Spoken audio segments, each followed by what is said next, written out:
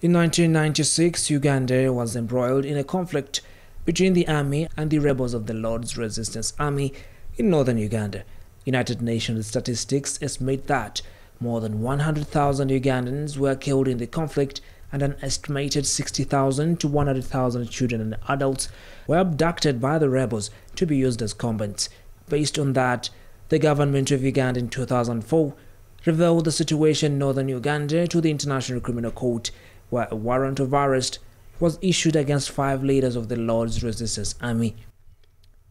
Dominic Ongwen, one of the leaders, was in 2015 taken to the ICC in The Hague and was convicted of 61 crimes against humanity. We shall do the following. Currently, the Irish Embassy, together with the other stakeholders in the Trust Fund for Victims, concluded a 5-day monitoring visit with a call on other institutions for support. Is to create a foundation that supports all these activities and assures the victims that the government is part and parcel of the initiatives that will restore their lives in spite of the problems they face. As you know, we have got the Amnesty Act. Under the amnesty law, there are things that are happening.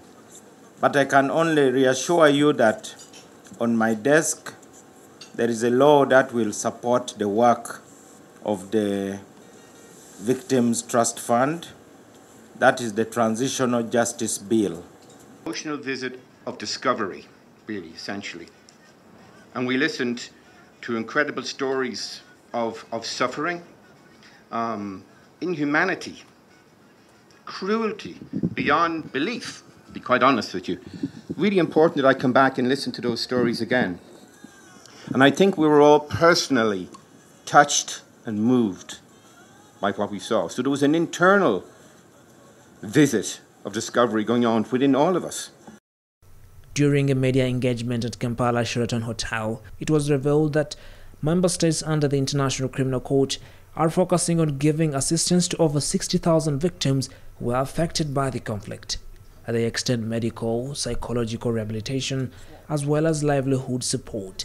The president of the state parties under the ICC, Sylvia Fandis, says they have so far partnered with more than 25 non-governmental organizations that are attached to different communities in the affected districts. I think we need to understand that the International Criminal Court is not a court that has been created to replace the national system. On the contrary, it is a last resort, exceptional court that will step in only when the national systems cannot deal with the matter. So it is the court steps in at times to investigate and prosecute, but mostly it also promotes the national systems to do so. Those that were abducted and their children are part of the victim population. We work with what are called child mothers or women and children who are abducted. They were subjected to forced pregnancy. Many of them were also combatants themselves, and so they are part of our programming. Some of them need specialized services because of the sexual and gender, the nature of the abuse they suffered for sexual and gender-based violence crimes. The visit to northern Uganda was to bridge the gap between the ICC delegates in Hague and the real war victims. Safi, Makele Balogu and Chris Samalemo Samakula for CTV, PM Edition.